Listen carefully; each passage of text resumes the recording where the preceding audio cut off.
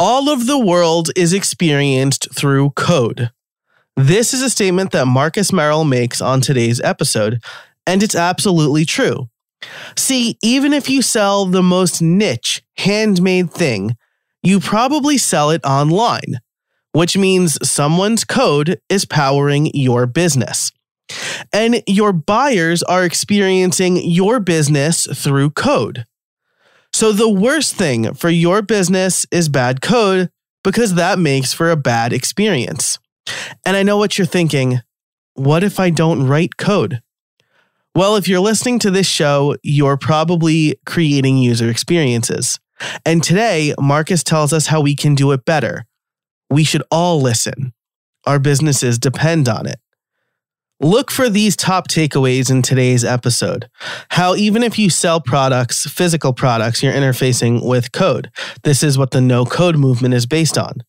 That as products are good and improving, they're not improving as fast as people's expectations and what we should do about it. And how to properly test your experiences, whether or not you write code. Now, in Build Something More, we talk about the acquisition process from the acquirer's point of view, as Marcus's company made an acquisition recently. Usually we get it from the perspective of the seller, not the buyer. So I'm excited about that. To hear that and get ad-free extended conversations of every episode of How I Built It, you can become a member over at joincreatorcrew.com. It's just $50 a year. That's less than $5 a month, and you get those ad-free extended episodes. You get behind-the-scenes content, the weekly wrap, which is a bonus episode every week, and you get access to live stream archives and all of my workshops, which are usually $40 a seat. Again, that's over at joincreatorcrew.com. This is episode 274, so you can find all of the show notes over at howibuilt.it/274. Thanks to today's sponsors, Nexus and LearnDash. You'll hear about them later on in the show, but for now, let's get on to the intro and then the interview. Hey, everybody, and welcome to How I Built It, the podcast that helps small business owners create engaging content that drives sales. Each week, I talk about how you can build good content faster to increase revenue and establish yourself as an authority. I'm your host, Joe Casabona. Now let's get to it. Marcus, how are you today? I'm doing great. Thank you. It's great to be here, Joe. Thanks for coming on the show. So in our pre-show, we were talking about how you have 20 years of experience in QA and user experience specifically, but you started in the game industry. I thought that was really interesting. I was just telling somebody today that my favorite book, maybe one of the most impactful books for me, is Masters of Doom, which is all about ID software. And that kind of made me want to be a developer, which I mean, 20 years later, that book still has a big impact on me. Yeah, absolutely. I remember at some point there was a rumor that Romero was going to visit the offices I worked at in Austin, Texas. Oh, wow. And if he ever came, I wasn't there that day, but it was just, he was this legendary game designer, and it would have been great to see him. But yeah, it's a small group of folks that work in the industry, and we generally know each other. But I never met Romero. That's funny. He was kind of like the rock star of the pair, right? He was kind of like, I mean, I try not to always talk about Apple, but he was kind of the Steve Jobs to John Carmack's Steve Wozniak, I think, right? Where Carmack was the brains of the operation. Yeah. Fun times. Yeah. Awesome. Cool. So I'm really excited to talk to you about this because, like I said, I think that from my experience as a developer myself, testing wasn't always my favorite thing to do in code because you're trying to basically break code that you just got working, which is probably why there's separate QA people. But then from a no-code perspective, as somebody who's moved fully into the kind of creator space and helps people build their own platforms without code, I think testing might be even more important because now you're chaining a bunch of tools together, hoping that they work, and testing could be pretty difficult. So Sauce Labs has this, sorry, my New York accent might come out from time to time. Sauce Labs has a white paper called Every Experience Matters. Can you tell us a little bit about that? Yeah, sure. I mean, the basis for the white paper is essentially that all of the world now is experienced through code, basically. If you sell a product and that product is, wooden stars that you put together on your own, and then you sell them online, at some point, your product, no matter what you sell, is going to interface with code at some point and have to be packaged to be sold via code, shipped logistically via code, and then moved out to someone. So you can no longer really avoid being in this world of code, and code is just as fragile as the humans who write it. So it's interesting. The point that you make around this low code concept of no code, the WordPress kind of thing, to me, that's really exciting because, as you said, you probably can't just always innately trust that the components that are put together to make a WordPress site work are always tested perfectly. You can be reasonably confident, though, that they're probably in a decent state. What, to me, the nice thing about that is that it gives you the ability to focus on your top priorities and your business, and not just what I always had to do in my QA career, which is say, does that button actually a button? Does it work right? You're probably going to be right, but now you can focus on, are my users able to search for and buy my stuff? Am I showing up on Google the way I need to show up? You can test for that stuff now. Yeah, absolutely. And payment gateway. I'm old enough to remember trying to integrate payment gateways in pre-Stripe days, right? Where you couldn't just plug in a button basically and have it work. You would need to do some wild handshake with either PayPal's, I think it was called IPN, or what was the authorized.net was the big one that I'm sure big corporations still use. Right, but probably. Independent creators aren't really using that these days. But you used to have to do the REST SOAP handshake, the code to actually manage the API requests and stuff like that, and test all of that stuff at the same time. It was a nightmare. Yeah, and it gave me agita. I remember, first of all, I undercharged for this project because I had no idea what I was doing. But this nonprofit organization wanted to raffle off $1 million house, and so we set up PayPal to do it. And I didn't realize that raffling was considered gambling, and so PayPal shut it down. Oh my. And they were like, well, we need to figure out a different way to do this. Maybe we could just store the credit card numbers and do the charge on our end. And I was like, no, we cannot do that.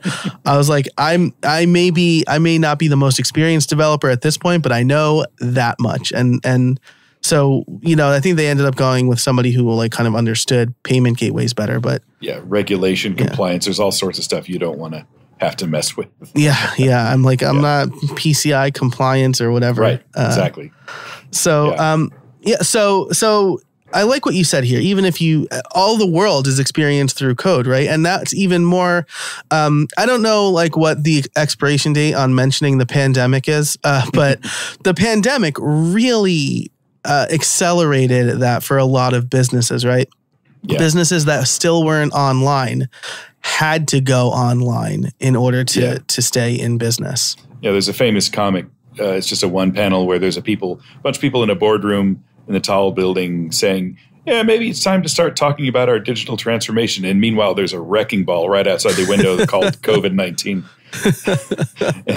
You are going to start talking about your digital transformation now. And what's interesting is that this white paper we put out was survey based, and we got some pretty strong indications that products are good and they're improving, but they are not improving as fast as people's patience is deteriorating.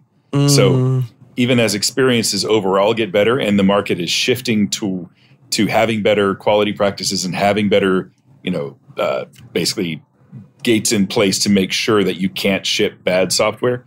But at the same time, 1 in 5 people say they won't wait any amount of time for an error to be fixed. They're just going to go somewhere else.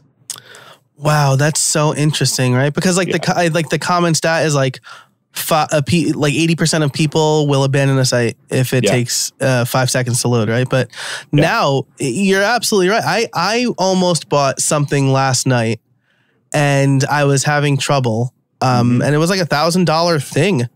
And I was like, well, I mean, if this isn't working, like, why would I shell out the money? And then, you know, I would have looked more into it on my computer, but I forgot I was putting my kids to bed and I forgot.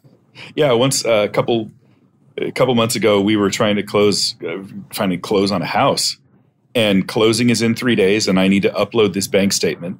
And I click the button to upload the documents, and it just simply doesn't open any dialogue at all.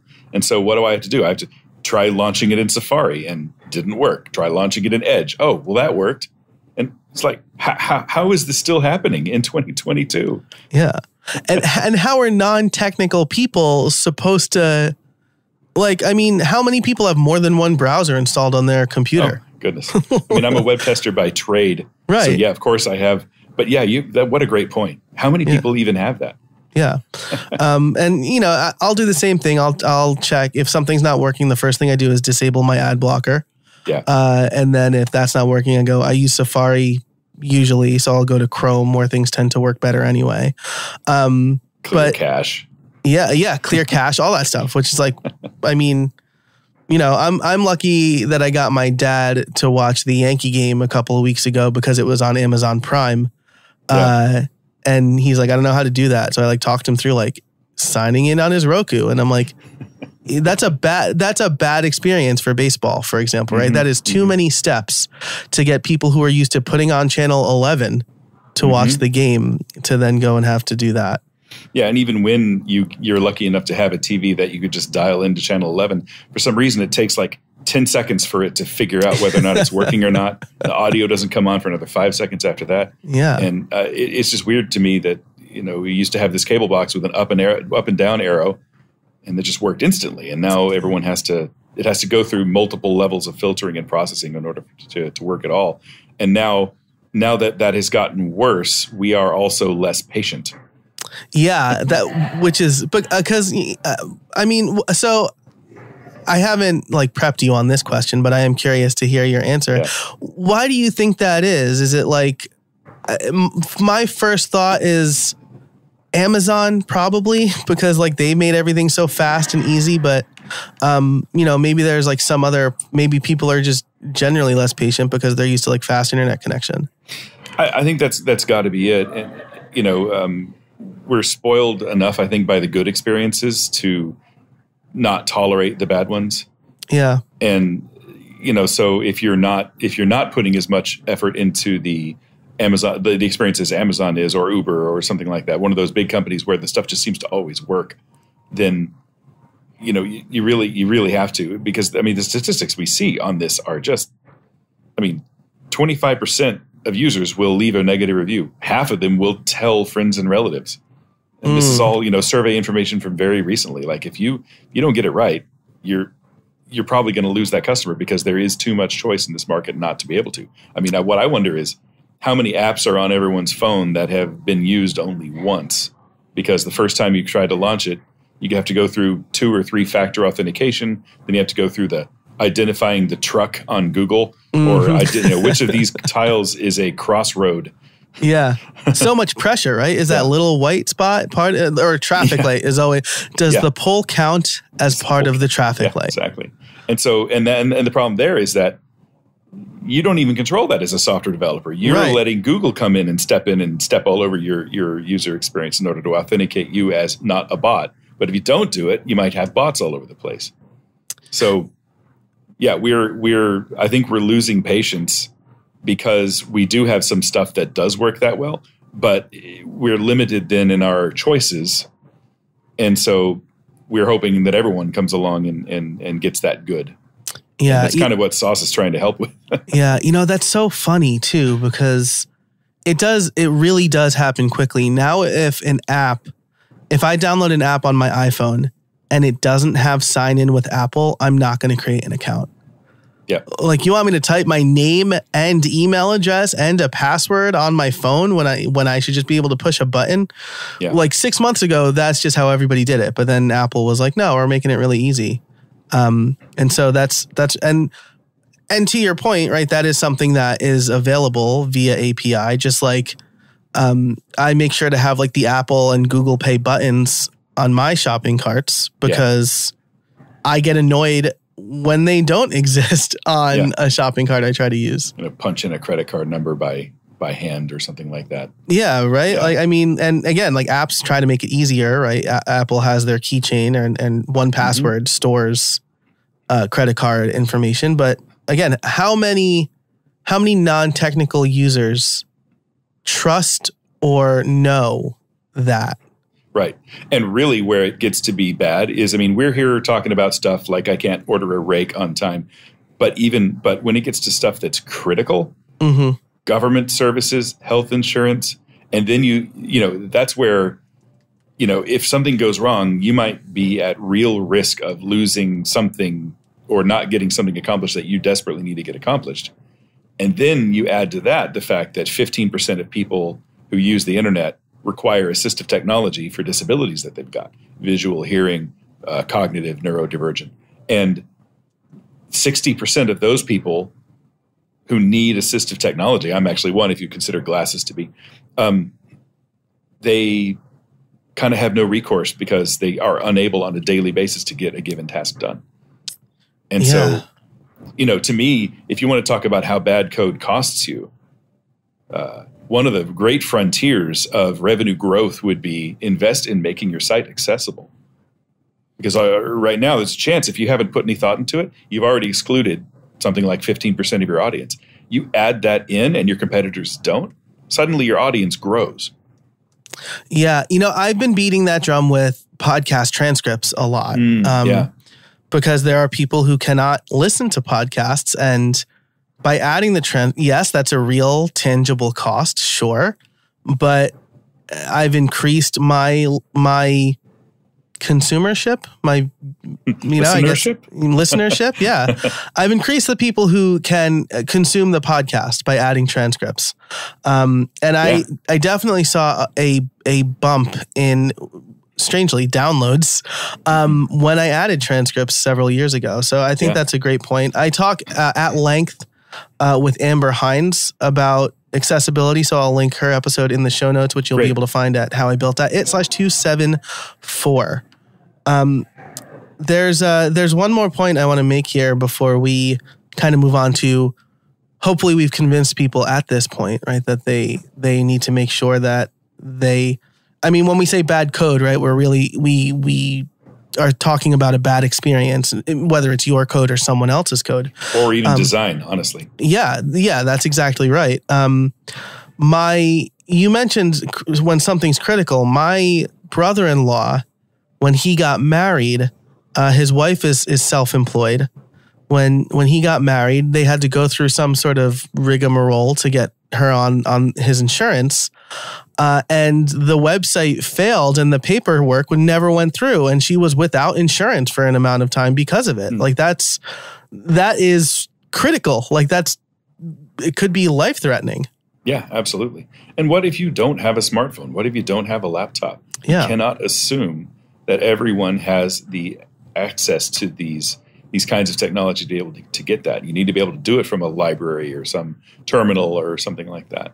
Yeah, that's exactly right. Have you read Eric Meyer's book? And the title is escaping me right now. I probably should have brought it up. I'm going to say no based on the name of the author. Okay, it's basically a book about like designing in crisis. It might be called that, but interesting. His daughter sadly passed away from a rare form of cancer, and before they knew, they had to get to the hospital. And so they're like in the car looking for critical information on a hospital site, and they couldn't find it. Like the site was so poorly designed that they couldn't even find like the address to get to the hospital. And so stuff like, nobody designed for real life is what it's called. I'll link that in the show notes too. But it's not stuff you necessarily want to have to think about. And maybe my membership, most would not consider that life critical, but if you're making websites or you're helping people make websites, like those are things you need to think about. What's the most important information for somebody who is going to the hospital? Yeah. And maybe they're distressed. Yeah. I mean, we always encourage people to take their app on the road, take it out. We have one customer, a prominent bank in America, who tells us that they routinely send people into the New York City subway to see how their app acts under duress in, constant cell phone tower changes and connections, disconnections. It's not that the app is expected to always work perfectly every time, but that under duress, it will at least let you know, can't do this right now. There's something in the way. There's an interruption. At least give you the feedback to know, okay, we either can't process this right now, or we process this in a queue and we'll send it later, something like that. Because I've worked on some apps. One theme park app I've used before, where you're walking around and you don't really understand if the thing you're trying to do is working or not. You feel like the app is responding, but it's not actually telling you. And then you figure out that your food order got lost, in some packet shuffle because you were on a ride and lost your cell phone tower. Yeah. So. That's so interesting. I love that because it's also about like kind of failing gracefully, right? I think there's like the common story of the Instagram app where if you like something, it'll store that like on your device if it's not connected to the internet. So it's like still positive reinforcement, and then it'll handle it in the background. Yeah, queue it up later. Yeah. Yeah. I like to do this. I love going to Disney World. My brother works there, and I will like to open up the app and look at like the wait times it's saying and then compare it to the wait times around the park. Yeah. Really accurate. So nice work, Disney, I guess. Their app is fantastic. Yeah, right? It really is. And on that same token, I was developing like a Star Tours tracker, like because you can get like, I think it's over 60 combinations now. Yeah, that's right, I think. And I wanted to keep track, but it was like a web-based thing. And I was like, yeah, but like, what if people don't have internet connection, right? So then I started looking into like local storage using JavaScript and stuff like that. And so, it's stuff that if, like you said, if you are using the app, I would have never thought about that if I hadn't tried to log a ride. Yeah. Right after getting off the ride, right? Right. It's interesting. One of the things I'm really excited about is that bug reports are really hard for a QA person, for a non-QA person especially, to say, here's what I was doing, here's the product, here's the steps I went through before this thing didn't work. And that's why I'm really happy with one of the companies that we acquired last year that sort of allows you to put an app in the field and then submit that kind of a bug report with all this extra information and telemetry and steps to reproduce all that stuff. So that's really great. That's awesome. And for those who are interested in Build Something More, our members only portion of the episode, Marcus and I are going to talk about acquisitions from the acquirer side. On this show, I've talked to acquired people, but I haven't talked to an acquirer. So if you're interested in that, you can join the Creator Crew. You'll get ad-free extended episodes of this and every episode of the podcast. And that's going to be over at howibuilt.it/274. Bug reports are really hard. I create a template for when I was doing client work. That's basically, I was using this device with this browser at this time. I tried to do this. I expected this, and this happened. Yeah. And what we try to do is say, here are the 10 things the user did on the device before they submitted a bug report. And then here is the log from within the device itself. And here are all the HTTP requests that it tried to make at the time, and maybe there was an API failure in there, and all that sorts of stuff about status around where the battery was, and just all that, so they could fill in all the blanks that the developer is naturally going to ask once you submit the bug report. Also, it includes like a 10-second video, I think, of the last 10 seconds before the bug was submitted. So yeah. This episode is brought to you by LearnDash. Look, I've been making courses for a long time. I've taught at the college level, and I've created curriculums for several different organizations, including Udemy, Sessions College, and LinkedIn Learning. When I create my own courses, there's no better option than LearnDash.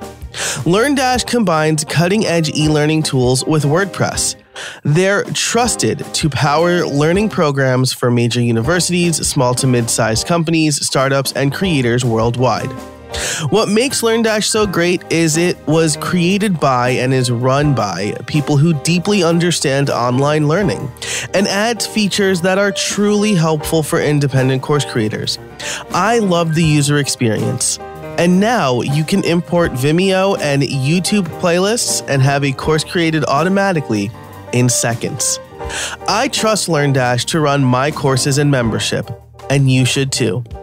Learn more at howibuilt.it/LearnDash.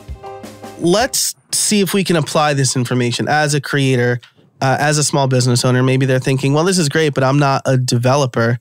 I'm using a tool like ConvertKit to sell my products. I assume they've tested it. So what should I be doing? Yeah, well, I think that it's possible that, everything's fine and they have tested it, but there are a couple things that I would watch out for. So I think in general, there's some stuff I would watch out for. Then there's some stuff that I would think, yeah, that probably is covered. And then there's the stuff that you definitely need to make sure you keep testing.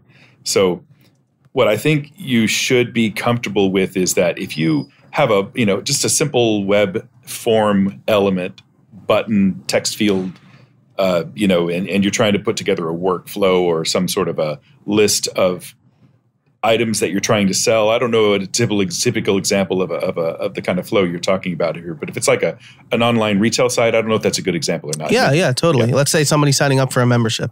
Yeah, so there's a really good chance that the login's going to work. You should test it, but once you've tested it a couple times, I don't think I would build like a whole suite of automation around making sure that the login works. Right. Stuff that you are. I would say that if it's anything that you're confident that 90% of that provider's other customers are doing, it's probably in good shape. Yeah. If you're trying to combine things in a way that you think is probably net new, or if you have to customize any of it, then that's where you would probably think, you know what? These things change in the background and they release new versions of it all the time. It's a cloud provider. It's a software as a service, which means you don't control when the versions get shipped. They don't get packaged up. They're going to change stuff in your background all the time. So I want to make sure that my stuff continues to work. And so once in a while, I'll run an automated test, especially if I have any amount of customization in there, because if I have customization, there's a chance that that what we call the API contract might be broken with the backend service. And I can explain that if you think I should. The main thing, go ahead. Yeah, I was just gonna say let's go through this, and then maybe we could talk a little bit about that, because I also want to ask you about some automated testing tools. Sure, great. So the thing that I would definitely test at least a few times is what I think we agreed was called the user analytics. So at my previous employer, it was an e-commerce site, very, very large e-commerce site. And we relied extensively on user analytics to do three different things. One of them was essentially describe to us what the user's actually doing on our site. The second one was to help us understand the SEO, Google search engine optimization success and failures that we were having, so that we could get a heads up on problems with SEO before Google could tell them about us. And then the third one was attribution for affiliate links. We made our money by sending our customers to websites like Macy's or a retail site, and we would send them with a coupon code. We would drop a cookie that would give us attribution so that we got 6% of the sale or whatever the commission was. Right. And then one day I did all this work in kind of a way I was thinking, okay, I'll just test to make sure all these analytics events are being sent when we think they're being sent.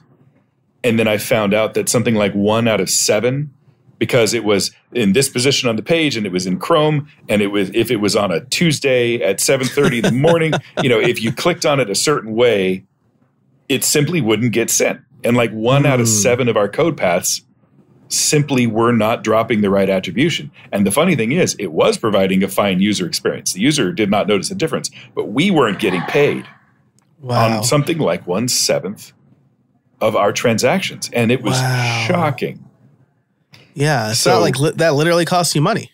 Yeah, literally costs us money. So it's not just protecting the user experience, because in a way it is protecting the user experience, because those user events then couldn't feed into our sorting algorithms, prioritization algorithms, SEO algorithms. We were not able to actually accurately describe what was going on with the customer at the time. So testing analytics even if you're with a WordPress, a no-code, a low-code site, making certain that those analytics events are exactly what they should be is crucial. Yeah. And I wasn't losing like 1/7 of my revenue, but I have a similar story where I chained a couple of tools together. I was using a form builder in WordPress because I didn't like ConvertKit's native forms.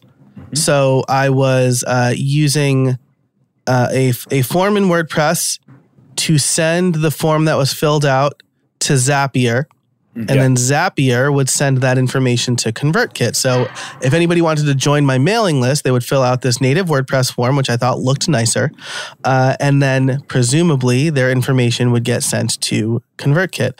And I noticed that for like 2 weeks, not a single person signed up for my mailing list. And I'm not getting a ton of people on my mailing list every day, but nothing over a 2-week span raised a flag. And I think I was testing the Zap, or there was something in the WordPress side that got turned off. And so people were filling out the form and it looked good to them. The form was quote unquote submitted, but the Zap was never firing. And I, because I'm a big dummy, didn't have a backup where the information was also getting submitted to WordPress. Yeah. I was like, this works, right? So checking those analytics and testing to make sure is really important. And I would also say, if you're making forms in WordPress, just like always store the form submission. I'm not a lawyer. I don't really understand GDPR, but do the things that you need to do for GDPR if you need to do things for GDPR. But yeah. Good point. Yes, yeah. Absolutely. Storing PII. Yeah. Yeah, absolutely. So you mentioned some automated. Well, actually, let's back up for a minute. One thing that probably should always be tested is payment gateways. I guess my question around this is, what is a good way to test kind of payment processing, right? Like Stripe offers the test mode.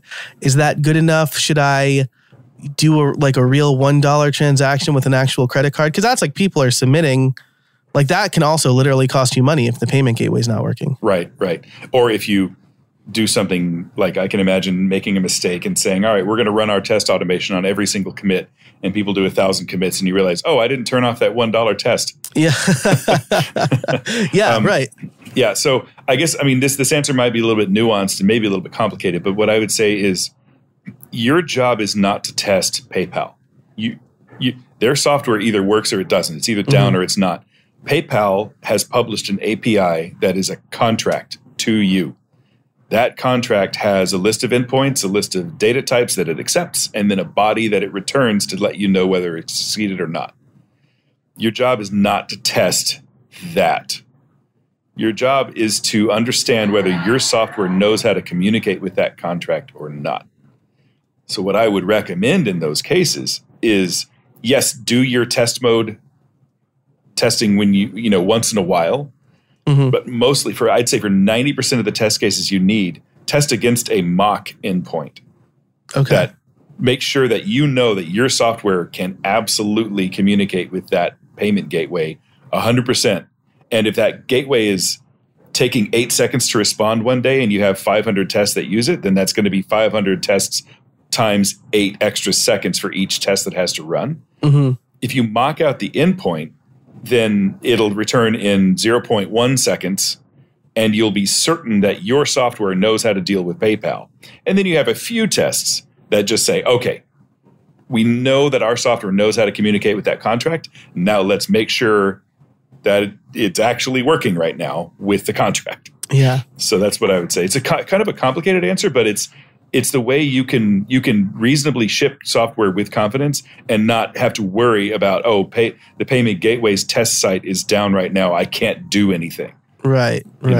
Yeah. And that makes sense. And that's like all the more reason to use tools that, like WooCommerce, for example. You can reasonably assume that WooCommerce, an e-commerce software for WordPress, knows how to communicate with PayPal and Stripe, like it's built in. And so, but then to your point earlier, like if you're doing if you're doing more nuanced stuff, right? Like one example is I was using WP Simple Pay, which allows you to add just like these really simple Stripe buttons to your site for like simple one-off transactions. It's not a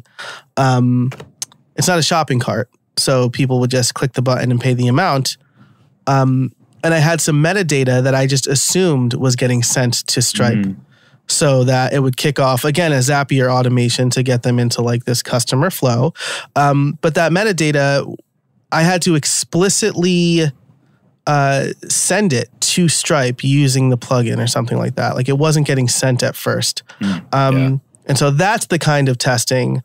Like I knew that the money would get captured, and that's like maybe the most important part, but like the second most important part, or the most important part to the user is their good experience, right? If they're not getting that initial, like for a coaching program, that initial email saying, hey, thanks for paying, grab a time on my calendar because the automation associated with the payment is broken. Like that's on me. And now the person who just paid me like $1,000 is already having a bad experience. Yeah, that makes sense. So, yeah, I mean, there's where you need kind of a confederacy of tools. But I think making sure that the metadata gets sent, it's a little bit difficult to do that in an automated fashion, but it certainly is possible. In the past, you would always have had to use something like a proxy or network tools in order to be able to make sure that the HTTP request is being sent properly. Right. At Sauce, we have tooling that allows you to sort of download all the HTTP activity generated by the app that you're trying to test. We have that now on mobile devices. In fact, if you just run a test session with the right things enabled, you'll get a HAR file at the end of it that tells you everything that happened.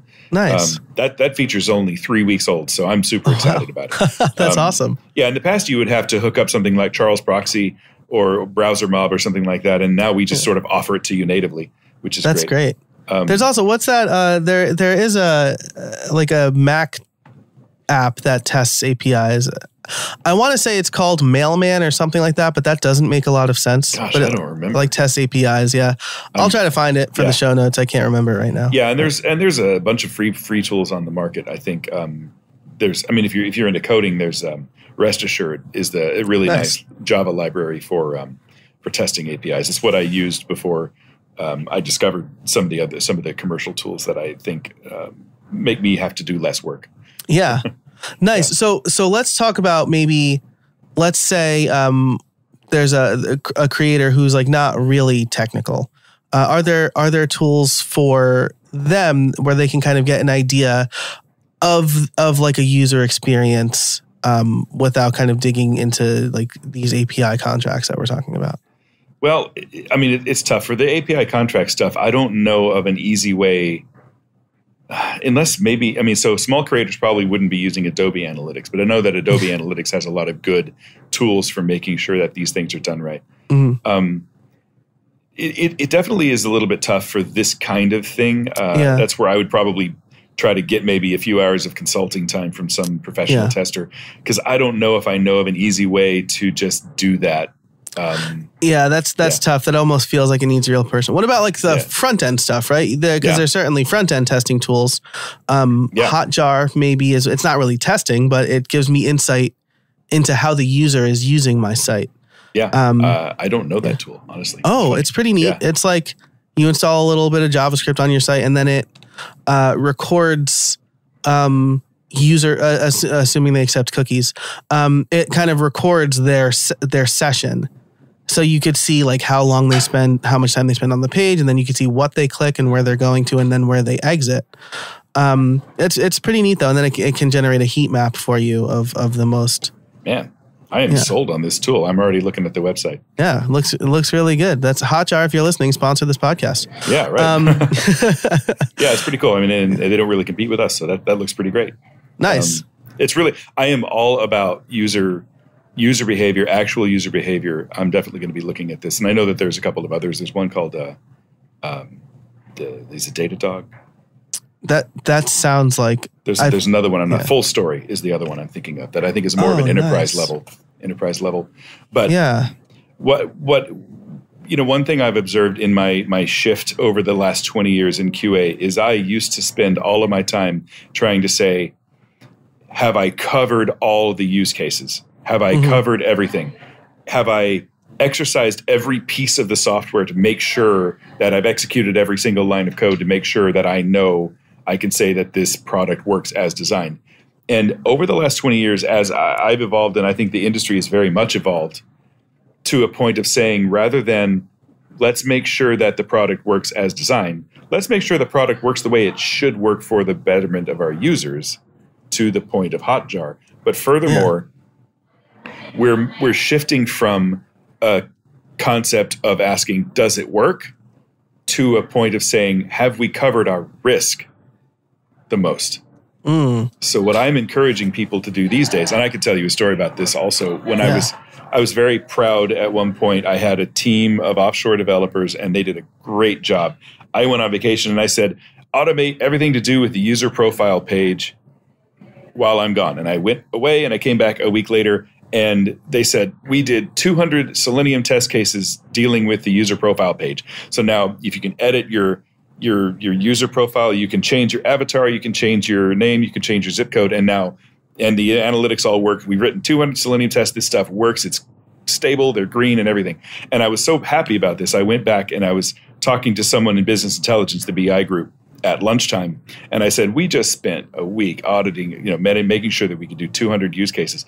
And the person from BI said, less than 1% of our users ever go to that area of the site. Oh, wow. Why in the world would you spend that much effort on that part of the site that nobody cares about, that will not generate a dime of revenue? Wow. That conversation changed my career. Yeah, spend your time wisely is kind of the thesis of this whole episode, right? You want to make sure that you're doing the things to create the best experience for both you and your users. That means if you're a retail site, you need to test to make sure that your search engine lands you at the right place, that the top coupons are at the top, that the experience of getting someone through a checkout flow is flawless. And if you do that, that's probably 90% of your revenue. Oh man, I love that. And I have a story about that where for a while on my membership site, members, this is one of the things, like I just assumed the software worked as I expected it to work. Yeah. But I had it when someone signed up for a membership, they would get access to all of my courses. And then separately, I had an automation that would email them whenever they were enrolled in a course. And since the membership plugin was different from the LMS at the time, the membership plugin would auto-enroll them in all the courses, which would trigger that automation for every course. And it wasn't until, 10 or 12 members did it that someone finally emailed me and was like, hey, did you know I'm getting 12 emails? And I'm like, no, had no idea. So I basically killed all those auto-enroll emails and set up one through ConvertKit, which is now where all of my emails come from, that says, hey, you have access to all the courses. You can access all of those courses here. Yeah. Yeah, you got to protect that experience. Yeah. You got to. And my friend Titus Fortner, he's a big test influencer. He might have someone to talk to one day. Nice. He says, test what the money wants. This episode is brought to you by Store Builder from Nexus. When it comes to setting up an e-commerce site, you have a choice between easy but limited or a limitless platform that you need to manage yourself. Until now. Store Builder is e-commerce made easy for everybody. It saves you time and delivers a storefront that lets you get to selling. As someone who set up multiple e-commerce sites, I can tell you that Store Builder has been a much easier experience than anything else. Answer a few questions, add your content, and sell. Store Builder was created and is supported by e-commerce experts at Nexus. Get the speed, security, and support you need when you need it. Are you ready to launch your perfect online store? Head over to howibuilt.it/storebuilder for a special offer. That's howibuilt.it/storebuilder.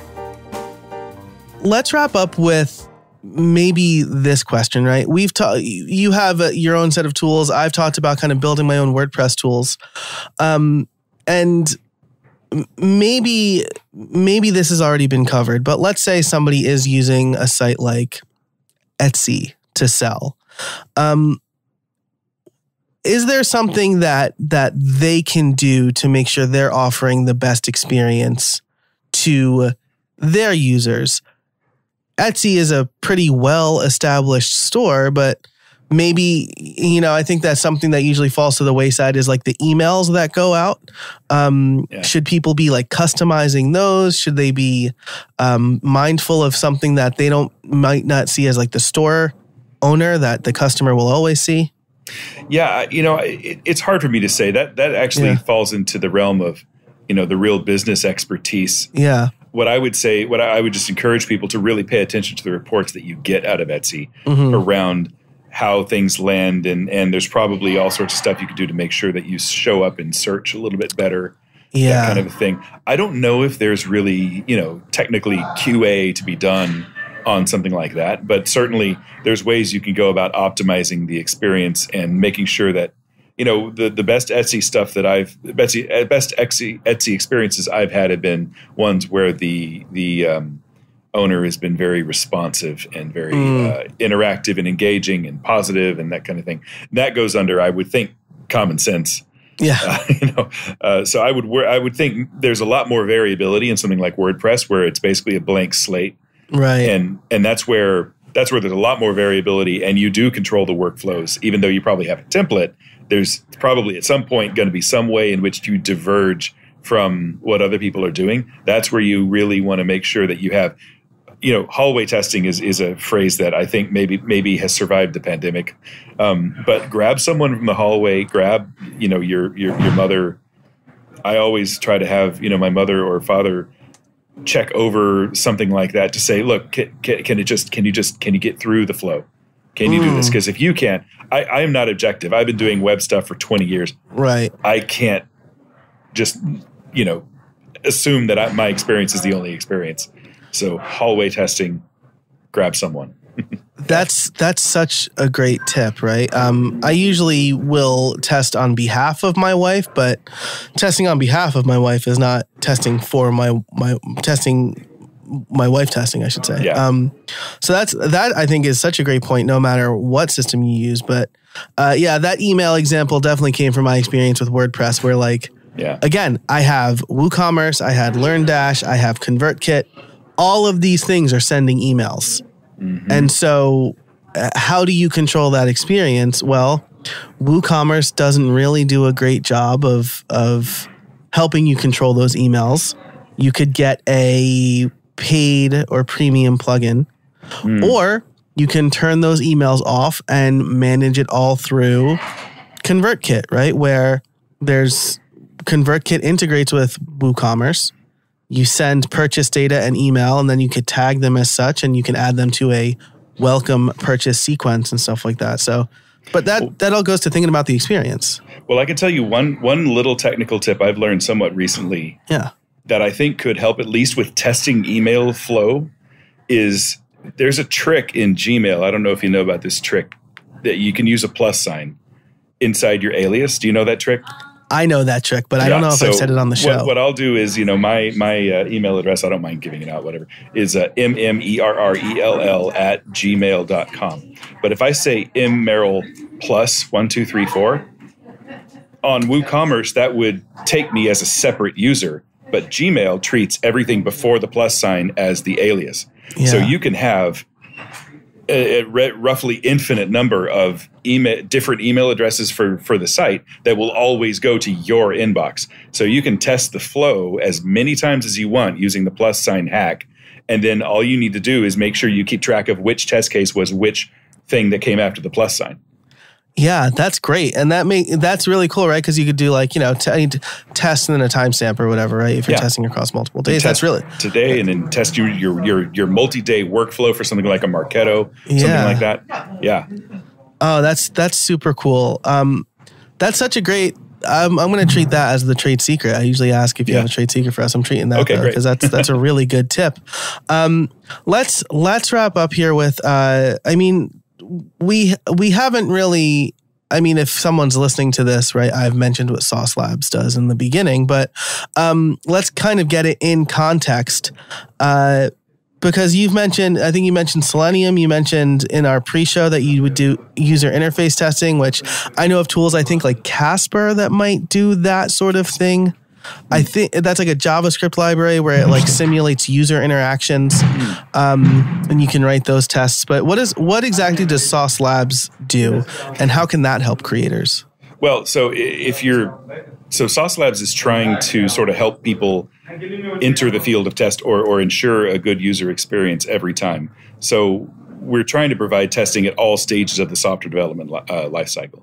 So we started off with Selenium. So if you had a set of Selenium tests that did automated UI testing, then we would say, well, you can only run those once at a time on your own machine. You run, if you have 50 tests, that means you have to run all 50 one at a time on Chrome, and then you have all 50 one at a time on Firefox, and then all 50 one at a time on, Safari.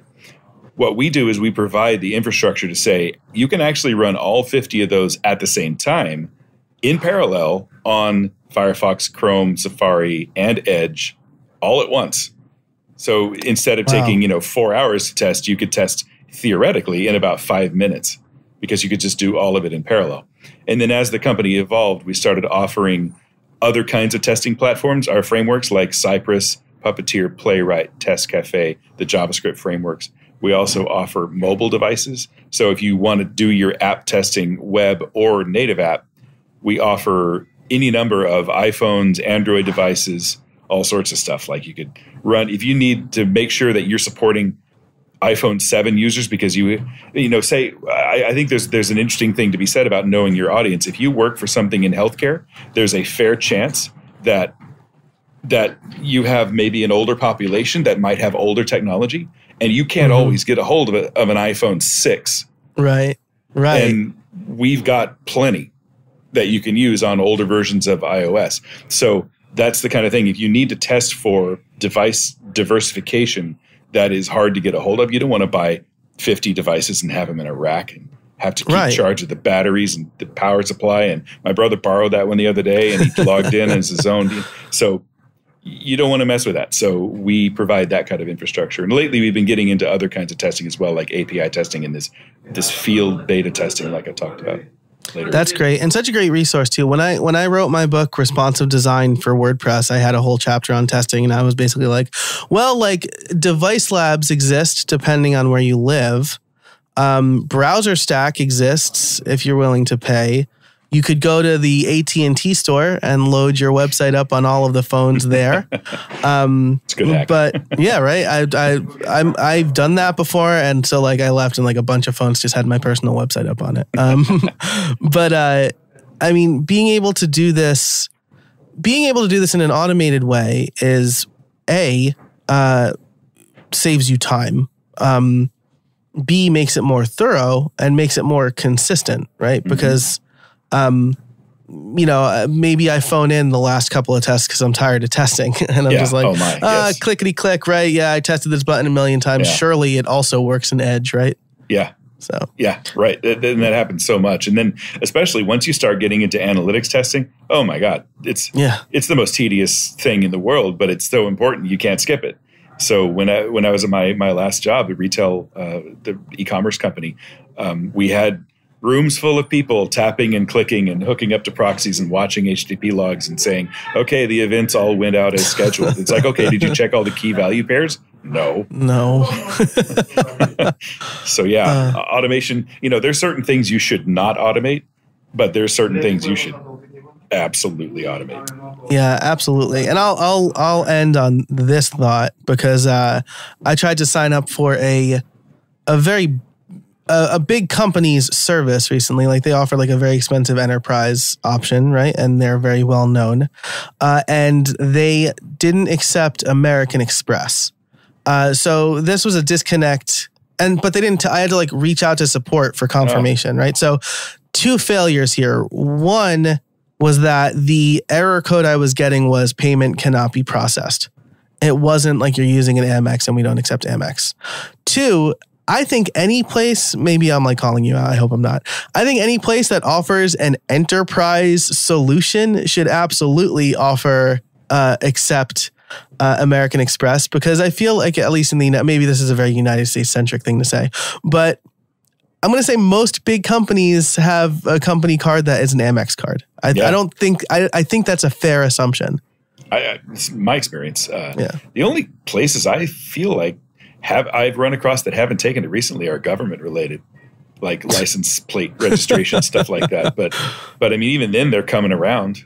Yeah, so that's right. surprising to me. My former web host didn't accept it on their website.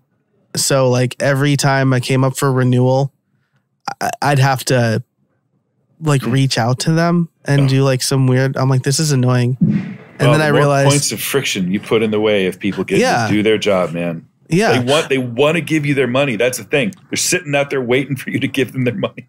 That's exactly right. This is what I say. I'm like, how can I pay you? You can, however you prefer to pay me is how you can pay me. If people are trying to give you money, make it as easy as possible for them to do it. Yeah, absolutely. Yeah.